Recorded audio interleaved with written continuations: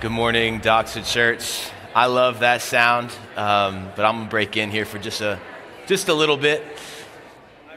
Hey, well, my name is Rudy Hartmann. If we haven't had a chance to meet yet, I get to be on staff here with Doxa, working with our college students. I want to thank so many of you who let me know that you were praying for us as we gathered on Thursday. Was really, really grateful for that. Would ask you to continue praying, as Jared said. We're going to be in Acts chapter 2 this morning. If you have a Bible, you can head over to that. So I work with college students, which means a decent part of my job is figuring out how to ask good questions. And anytime I hear like a really good question, I actually just love like just honoring when I get to hear a good one. So at Connection Group on Monday, Erica laid out this really great question where she asked us like, what do you do with your days? Which I thought was an excellent question. On Friday night, a couple Fridays ago, a few of us were out celebrating our friend's birthday, and John kind of pulled back and he asked this really excellent question. And he said, what's something that you're passionate about outside of church? To which I said, is there anything? I'm kidding. But I thought it was a really, really excellent question. The following Sunday afternoon, last Sunday, I actually kind of just took that question another step down as I was kind of thinking through it, even past that moment. And the question that came to my mind was this, like, how would you, and just do this with me for a little bit, how would you describe something that you are passionate about to someone who has no concept or context or familiarity with that thing at all? Like something that you're like really, really passionate about, like how would you start to talk to people about that thing if they have no clue about what it's about at all? So like for me, I don't talk about this a lot, because there's a lot of baggage with it, but I played tennis at like a really competitive level for a number of years. And so if I was to talk with someone about something I was really passionate about, and I was to talk with them about tennis and start to try to explain tennis to them, I would say, okay, so there's like, the concrete is green. I guess that's a thing. And there's these white lines. Don't worry about what the lines are. It's not super important right now, but there's these boundaries, and it's this neon ball, but it's a felt ball, and there's a stick, but it's got a kind of oval at the end of it, like 95 square inches with strings on it, and you manipulate the ball with the strings to try to beat the other person. The scoring is confusing, so don't worry about it. Like that's like I would start to get into that about like, okay, this is kind of how what tennis looks like, and then maybe someone would ask me, what was it like to play tennis? And I would describe it as the most isolating, lonely, mental, and physically intense thing that you could do, where you have no one to blame or rely on but yourself. All right, that's a little sad boy on Sunday morning.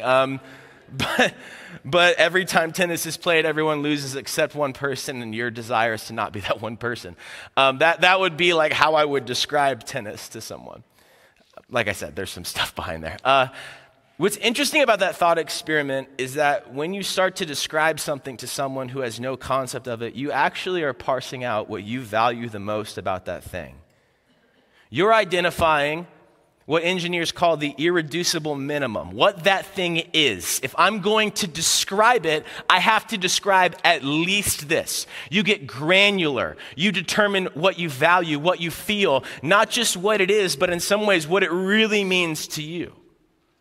So let's take that same question, the same exercise, and apply it to church. If you were to meet someone who had no concept of the church, what it is, what it's like, how would you describe it to them? Maybe you'd say church, and they'd say, oh, I drive past churches all the time. And you'd say, oh, well, that's a building. A church isn't really a building. And they'd say, well, if it isn't a building, well, what is it? So you start to get a little bit granular. Well, it's a gathering of people. Well, there's a lot of gatherings of people. It's a gathering of people that care about what Jesus cares about. Oh, well, that's not super. It's a gathering of people who care about what Jesus cares about and seek to live sacrificial and selfless lives for the sake of others, just like Jesus did. You see what happened? Like you start to actually parse out what you value, what the thing is. You get more granular, more detailed. What is it? Like, what is it really? In our teaching series, we're moving through these 6 marks of discipleship. The first 2, looking up, worshiper and becomer, Last week, we talked about our first mark that looks in, the church in relation to the church, Christian in relation to Christian, the idea of lover. And last week, Rob talked about how our relationships in with one another in the family of God are to be marked by love. And today, we're going to get a little bit more specific about what love looks like in action inside of God's church. And what that requires. What love on display within the context of the church requires is something that is seen all throughout the book of Acts, where we are this morning. Hope that was enough time to get to Acts 2. But our love lived out will mean that we are, our fourth mark, investors. That we're investors.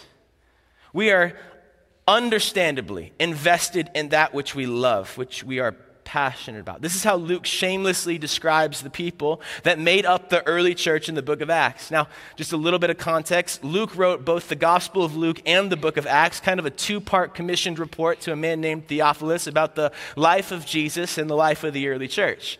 And over, as Luke identifies how Jesus describes his followers, and as Luke identifies the nature of the members of the church, this inescapable descriptor of these women and men rise to the top. They are investors. Maybe another way to say it is like this. Note takers, this is for you. An investor is someone who gives of themselves for others like Jesus did. An investor is someone who gives of themselves for others like Jesus did.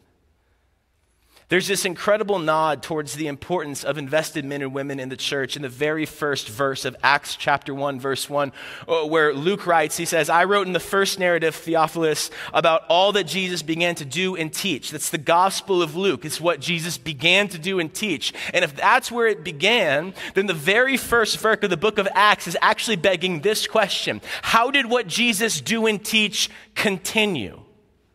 That's where it began. How did it continue? Well, it continued through men and women who had trusted in Jesus for salvation, and in response to what Christ had done for them, the Spirit of God in them, and they were invested. They gave of themselves for others like Jesus did. That's Acts 1. And in Acts 2, this is this first teaching of the early church from Peter, which is an incredible, just this first sermon talking about who Christ is and what he's done. At the end of that, thousands of people are baptized and put their trust in Jesus. But at the end of Acts 2, there's this sort of postscript. There's this moment that pops up, and they pop up all over the book of Acts. It's a really fascinating short book to read within the library of Scripture. But here in Acts 2, Luke pulls us out of the scene of Peter preaching and opens the door to what the rest of the book of Acts is going to be about and center around: the church of Jesus, the community of faith. It's almost as if he's writing to give us the irreducible minimum in Acts chapter 2, verses 42 through 47. And it gives us a picture of this invested church. This text is the hinge upon which the front door of the book of Acts swings wide open as we get into the text. So look at Acts chapter 2, verses 42 and 43. They devoted themselves to the apostles' teaching, to the fellowship, to the breaking of bread, and to the prayer. Everyone was filled with awe, and many wonders and signs were being performed through the apostles. So just on the front end of this, I want to note how the description of this church, of this invested group of women and men and women, starts. It starts with these practices.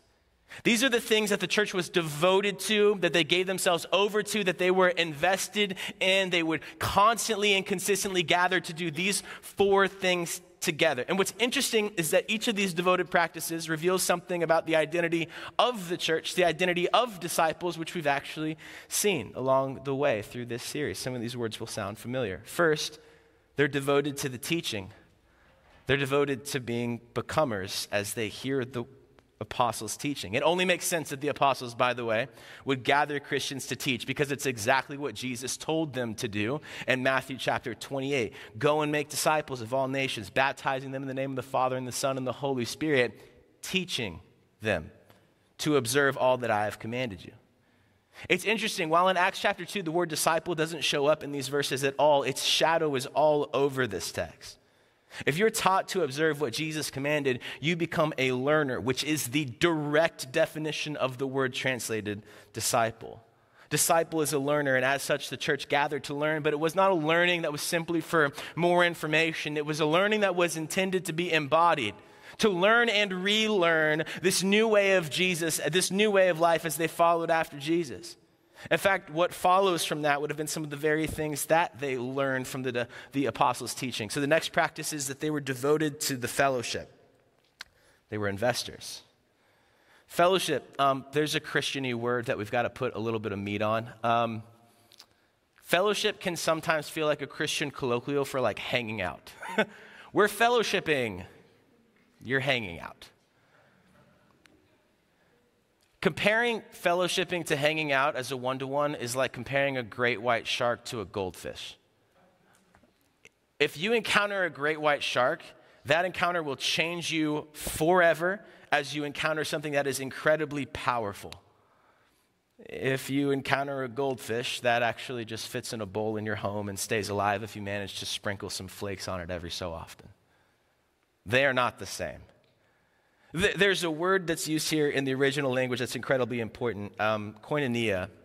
You may know it from it being like the last word in the National Spelling Bee a few years ago, or if you're familiar with modern church history, it was a word that was very popular through the recent Jesus movement. But this word means something along the lines of a self-giving community or a sharing community. It's rooted in the idea of the Greek word for common. This idea of participating in the lives of one another in a self-giving way. To put it simply, they were invested in one another in a self-giving way. We'll get to that idea a little more soon. The third practice was that they were devoted to the breaking of bread together. So they're becomers with the teaching, they're investors with the fellowship, and they are lovers through the breaking of bread. This was life lived around the table, the intimacy of a shared meal. It was the place to weep with those who were weeping and to rejoice with those who were rejoicing. To build relationship and to build one another up. The table was where the groundwork of a relationship where you could specifically love one another was built over time. And as they gather, they'd often remember the Lord's Supper together. They'd take communion together, gathering together at the meals to remember the Christ who had brought them into community together.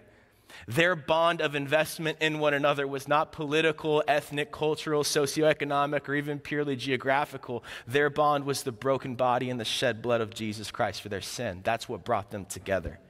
Their meals made no sense without the gospel. And the fourth practice is that they were devoted to the prayers. They were worshipers. So maybe your translation, actually, if you look at it, says that they were devoted to prayer.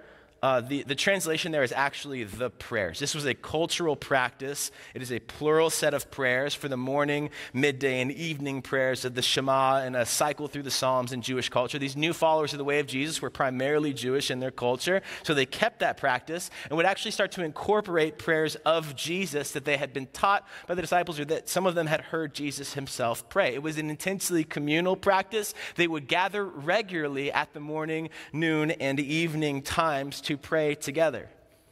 So often, and wrongly, I believe, we assume that prayer is only spontaneous and only individual. And I think that has more to do with the individualistic nature of the West than Scripture. I think we need spontaneous prayer, but I also think this beautiful picture of structured prayer in community together to be brought back to form us into the way of Jesus would be a beautiful thing. All right. Teaching, fellowship, breaking bread, and prayers. These are the practices of the church. They would gather together for these four things as they follow Jesus in that place together. Now, from the jump here, we get a picture of what the church does. However, Acts 2 does not end at verse 43. It continues. And here's what's interesting. As it continues, Luke does not give more detail to the teaching of the apostles, although this would have likely been some of what they taught. He does not give more detail to how to break bread together, although that is mentioned, it is a necessary part of what's coming. He does not sit there and say, this is how you pray the prayers together, although that would have been essential to what's going on here. What's described by Luke in the verses that follow is how the fellowship of the church can be invested in one another. How they can be investors, communal investors, giving of themselves for others like Jesus did. So these next three verses unpack what the invested fellowship of the church actually looks like. I'm going to put a Surgeon General's warning on the front of what's coming up because this is going to press you. It should press you. It has certainly pressed me this week. We're going to walk through seeing this in three questions. One, what does it mean that they gave of themselves? 2, what were the obstacles of doing so for others? And 3, how is Jesus their model? So verse 44, all the believers were together and they had everything in common. They sold property and possessions to give to anyone who had need. Every day they continued to meet together in the temple courts. They broke bread in the homes and ate together with glad and sincere hearts, praising God and enjoying the favor of all the people. And every day the Lord added to their number those who were being saved. So question 1, what does it mean that they gave of themselves at all? It's unavoidable in this text, right? Like if you just look at it, like they were givers. They gave of themselves for one another. Verse 44, together they held everything in common. Hapas koinos. Now if koinos sounds familiar, it's because we've already given you a different Greek word that is similar to it, that it's actually rooted in koinonia. It's this common fellowship, this common giving of one another, sharing of yourself with one another. Fellowship here means holding everything in common with one another in your community. It means to be giving of yourself. This text refuses to let this idea go. It's in the practices of fellowship. It's in the character to hold it in common. It's in the description of what they do as they gave to anyone as they had need. Luke is emphasizing the importance of giving to themselves because it is crucial and irreducible as it relates to being a Christian and community, that they would be investors. And I think they did that in at least 3 very practical ways. Now I'm going to talk about these practical ways because it's really easy for us to get in here and in spaces like this and sing songs like God in my life be lifted high on Sunday. But in these 3 things, I don't know if you're going to be lifted high in them on Tuesday. So we're going to get really granular and really practical by seeing how they invested in one another. Hopefully it will shape the way that we do the same. So the first thing that they gave to one another was their time. Think back to the practices. Teaching, fellowship, break bread, prayers, all of those cost one thing: minutes in your day. All of those cost the most non-renewable resource that you possess, that they possessed, which is time. They gave of their time to meet with and be with one another. Check down to verse 46. It says they were in the temple and in their homes so regularly. Every day they continued to gather together. No one could keep them apart. They were meeting together, being together, spending time together. Have you ever just thought about that phrase that we use, spending time? It is the literal spending of time, self-giving investment of time into being with somebody else. There's nothing that could keep them away from each other. Now, no one made them do this. There was no compulsion to this. In their mind, it was just the next logical step. Time was worth it because it was the cost of knowing one another. How could they pray for one another if they didn't know one another? How could they love one another in specific ways if they didn't know one another? How could they meet one another's needs if they didn't know one another? Time was worth it to spend on each other because it was the cost of knowing one another. So they gave of their time. They also gave of their talent. Look at verse 44. I love that it doesn't just say they were together and they had all their money in common. It doesn't say they were together and they had all their tools in common. It doesn't say they were together and had all their livestock in common. It says they were together and they had everything in common. Everything. All of themselves in common with the people who were around them. And within that everything was the unique gifts and talents that each of those individuals had when they came together in community. So I just want you to go back in your mind, if you could just picture this, however it looks like. Maybe you picture like the temple, whatever that looks like for you, or a crammed household, just one of the gatherings of this church, near Middle East, 1st century. Go there with me for a second. Just picture the gathering of the church in either of those places. Like, I wonder if you can see the creatives that made art and wrote poetry and wrote songs or tunes for psalms to help the eyes of the gathered people be lifted up to worship Jesus. They brought that gift.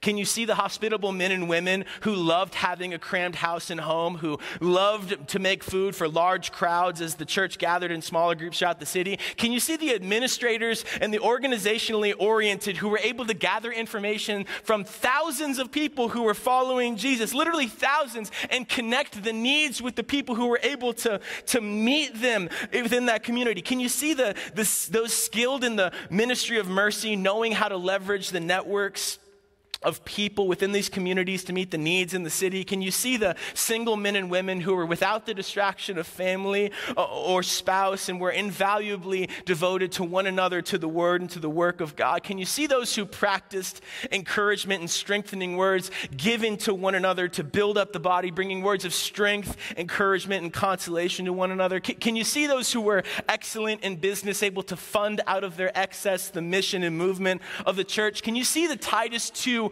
women investing in the younger women and the elder men investing in the younger men to build them up, encourage them, confront them, rebuke them at times, disciple them, and strengthen them? Can you see them giving everything within themselves to one another within that? Can you see how their talents were held in common for the sake of each other? Can you see a community where they invested their talents into one another and where others invested their talents into them?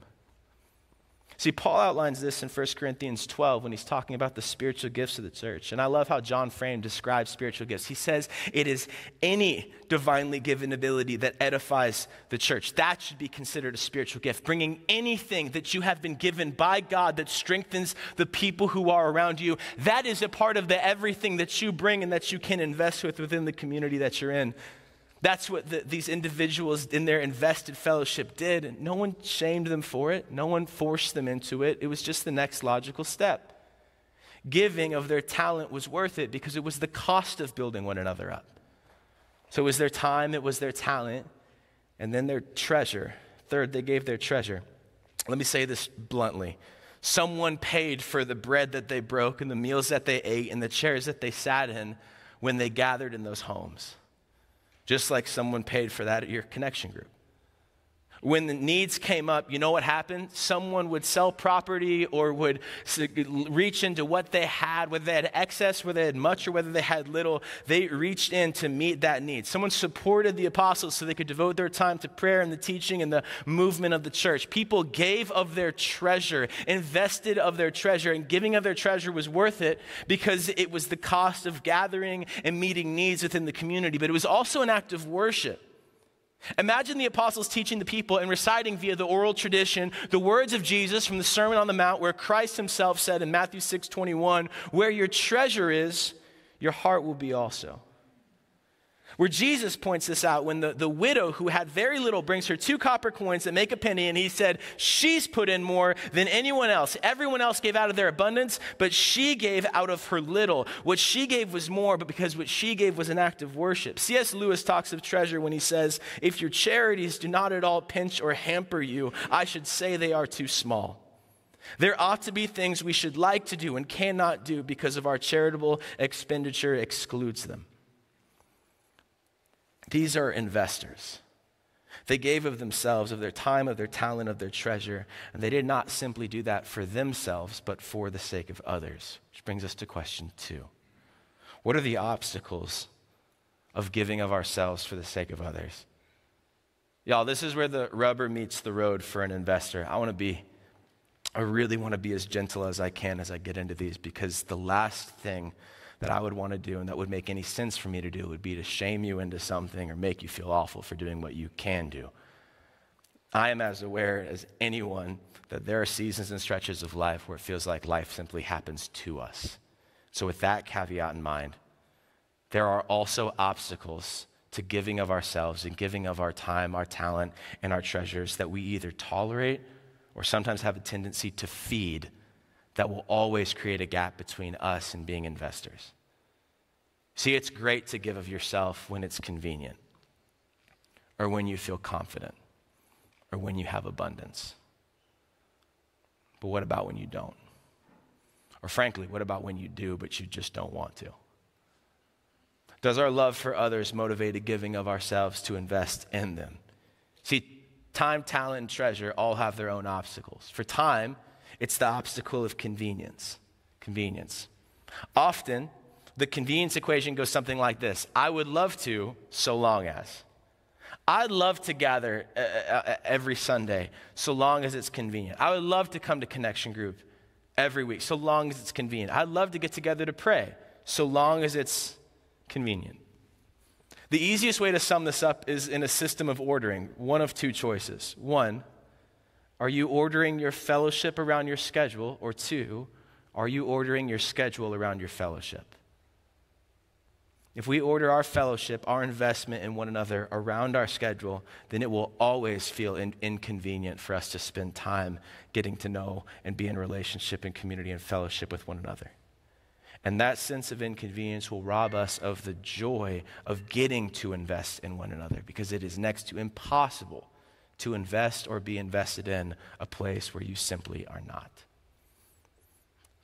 It's the first obstacle of convenience. For talent, it's the obstacle of comparison. I experienced this pretty intensely throughout college, and to be honest with you, still experience this today.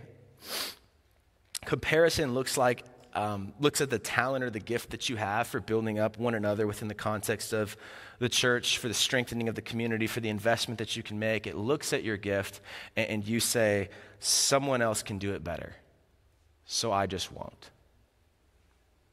I have a word of encouragement, but that person over there does it better, so I won't give it. I would like to host, but that person over there does it better, so I won't offer it. I'd like to pray, but they pray so much better, so I won't pray.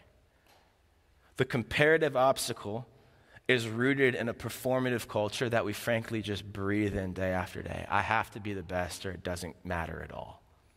So please, let me just speak so clearly to you. If this is you, I need your gift. We need your gift. Your connection group needs your gift.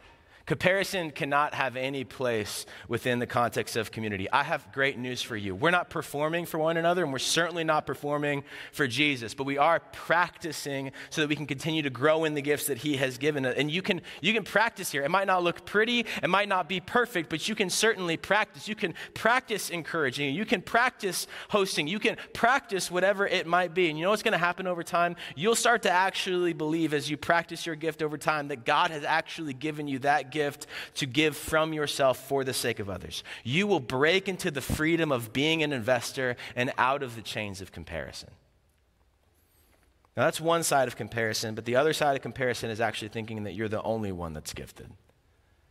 Thinking of yourself as better than those who are around you. Maybe you are more skilled, but perhaps the gift that you need to give from your talent and from your gifting is raising up more people to be skilled in their gift as well. Not to compare yourself to them and feel cocky, but to celebrate the work of God in the lives of men and women around you and help them grow confident in the gift that God has given them for the sake of others, to build them up, to raise them up in their gifts.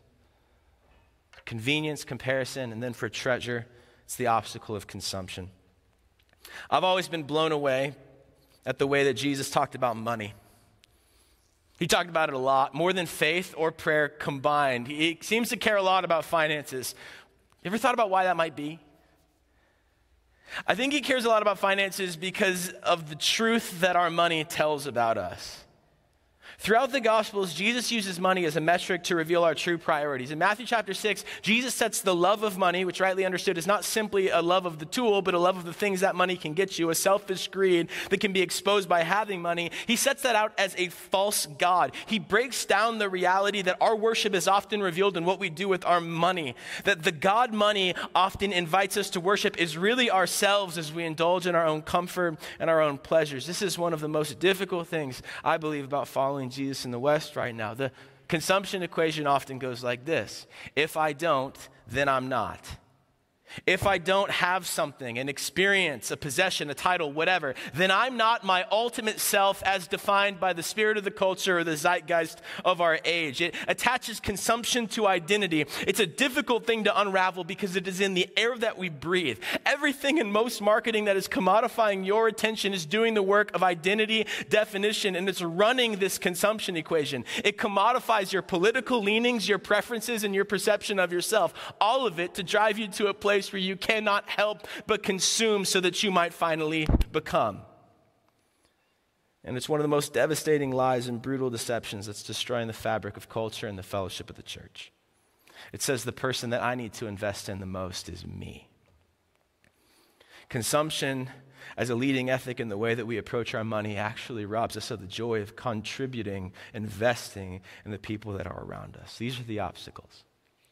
These are the dangers that will keep us from being investors, from the joy of investing in one another deeply in koinonia and fellowship, the self-giving, sharing community, convenience, comparison, and consumption. How do we overcome them? I don't want those. I know you don't either. How do we overcome those obstacles? I want to give you 2 words: Christ and confession. Remember our phrase, investors give of themselves for others like Jesus did. This is the like Jesus did portion. How was Jesus their model for giving of themselves to others? Let me say it like this. There is no point in the Gospels where Jesus is not giving of himself for others. These obstacles begin to fade away when your picture of Christ becomes clearer and stronger than the trappings and the promises, the false promises of convenience, comparison, and consumption. If Jesus is not better than what these obstacles offer, then these obstacles will always remain. Christ's giving of himself was both sacrificial and selfless. There's even this incredible moment when he teaches his disciples this exact principle mere hours before he would be betrayed and crucified, when he washes their feet. He washes their feet, and then he says, as I have done this for you, now you go and do it for others. Now this is incredible, because you'd think, if you're a disciple, that Jesus is actually going to say, what I have done for you, now you go and do it for me. But he doesn't say that. He says, what you have seen in me, go and do for others. As you've seen me give of myself for others, you go and give of yourself for others as well. This goes all the way to the cross of Jesus Christ, where he gives his life for the sake of anyone who would trust in him for salvation. He is sacrificed and crucified for the sin of the world. He gives everything for the sake of others. While we were still sinners, Christ died for us. Giving of himself for others. He doesn't just die, he rises again, giving us assurance that we who trust in him for the forgiveness of sin can trust in him for the assurance of everlasting life as well. We will one day live as he now does. Christ resurrected for the hope of the world. Jesus is constantly giving of himself for others. So the next logical step for us who call ourselves followers of Jesus, what just makes sense, is for us to do the same. To be devoted to the teaching, the fellowship, the meals, the prayers, to hold all things in common, to meet the needs of each other, to be together and invest our time, talent, and treasures in one another. And when in community they and when we fall short, when we deny others in our community due to convenience and comparison and consumption or anything else, then we get to remind one another of the gospel of Jesus Christ that not only forgives, but strengthens and enables you to continue to get back up again and continue to give of yourself in that beautiful community. To give of yourself for others like Jesus did. Because of those words, like Jesus did. Christ. Which then leads us to confession. See, confession is a gift from God that leads to freedom. James 5:16 says to confess your sins to one another and pray for one another that you may be healed. Often, when we think of confession, we may think of confessing blatant sin or deliberate sin, the things that we know are sinful, are obvious sin. I think that for us to move towards being investors and overcoming these obstacles that keep us from investing, we may need additional categories to get at this sin that often lies beneath the surface. We need to get at the internal orientations that we have because of the culture that we have lived in and grown into, the trust structures that we've developed that are in disordered relation to Scripture and the Spirit of God, and yet somehow also feel so natural. Like picking up fig leaves to cover yourself because of the shame of your nakedness just so you can pretend you're no longer naked. We need to learn how to sit with God and hold a question before him in prayer and in silence and then just wait. David teaches us how to pray like this in Psalm 139 when he says, "Search me, God, and know my heart. Test me and know my concerns. See if there's any offensive way in me. Lead me in the everlasting way." Maybe this week you need to just set a timer on your phone for a couple of minutes and pray that question. God, what are the offensive ways in me as it relates to being an investor?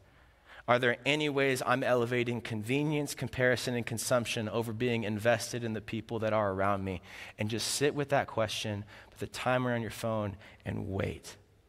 Wait on God. Maybe some thoughts will come to mind. Maybe Scripture will come to mind. Maybe there will clearly be something you need to do or change or start or stop. Write it down. Talk with your connection group about it. Perhaps you'll need to confess it to God and to the community. Christ and confession.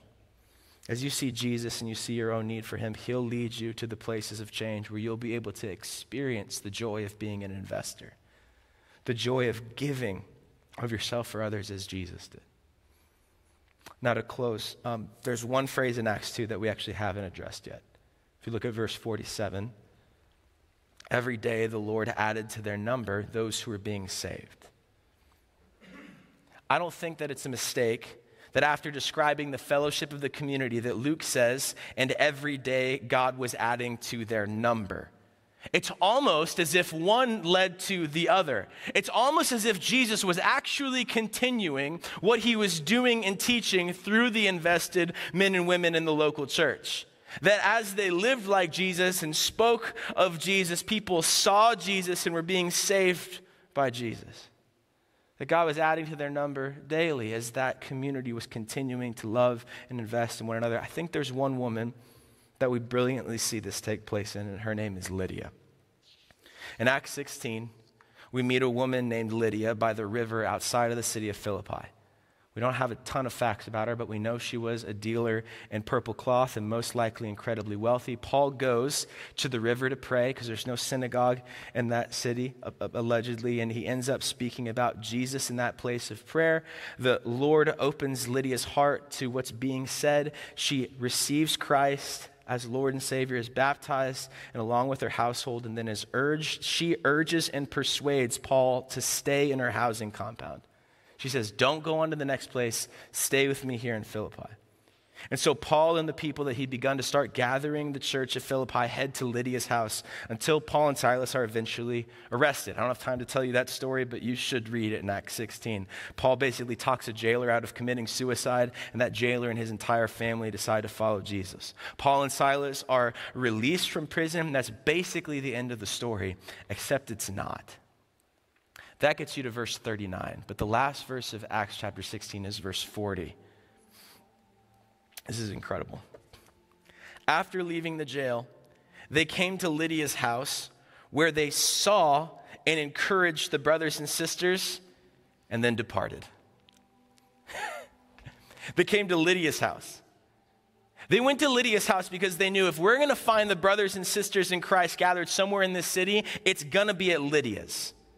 Lydia, who had been a follower of Jesus for just a short while, was already an investor. She was investing time to house the people because it was the cost of knowing one another. She was investing her talents to host the people because it was the cost of building one another up, which was uniquely helpful when your leaders are being arrested for the message that you all have believed in and are building this local church around. She's paying for all of this and investing out of her treasure because she'd heard that Christ, Jesus, had given all of himself for her, so why would she not give generously for others? She is invested, and she continued to be. Paul and Silas leave. Where's the church at Philippi? It's at Lydia's house. A scholar by the name of Witherington concludes Lydia's story by saying this: in the new Christian community, she played a prominent role as the mother of the church in her home, providing not only hospitality, but a center for Christian growth and gospel dissemination. That's an investor.